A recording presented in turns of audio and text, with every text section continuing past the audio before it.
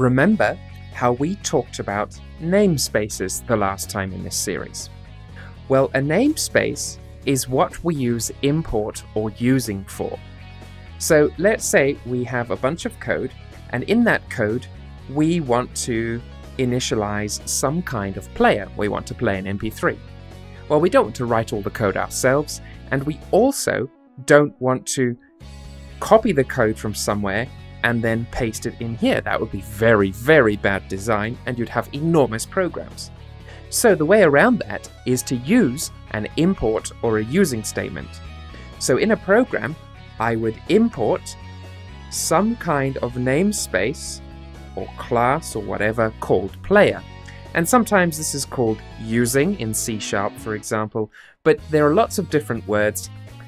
But the common thing you'll notice between all of these is that these import or using statements are always, pretty much always, at the top of your blocks of code. Then your blocks of code will go into classes, functions, and methods.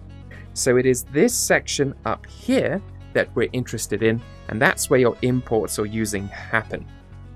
Now, obviously, you don't want to write player code, but you'd also not want to write anything that downloads stuff from the web, plays MP3s, or, I don't know, updates your screen. Whatever it is, you can import all of that functionality using import and using. So it saves you a lot of time, a lot of effort, and a lot of code. And a bonus is, if somebody changes this web code in their bit of program, the next time you import it, it doesn't make a difference to you. You don't have to change any of this in most cases.